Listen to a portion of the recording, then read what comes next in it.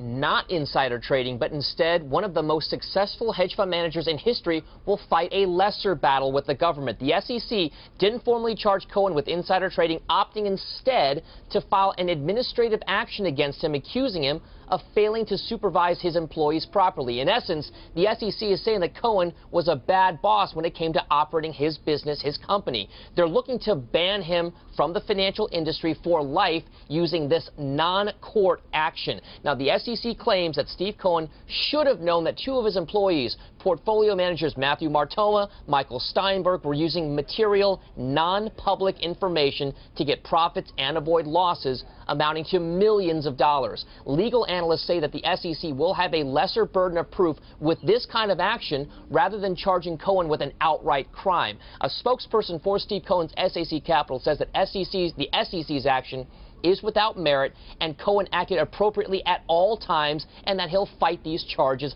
vigorously. Now remember, with Steve Cohen's empire, it is big. He manages about $15 billion in assets, but 60% of that is either his own money or employee money. So this could be a big action, but still a very big charge against Steve Cohen.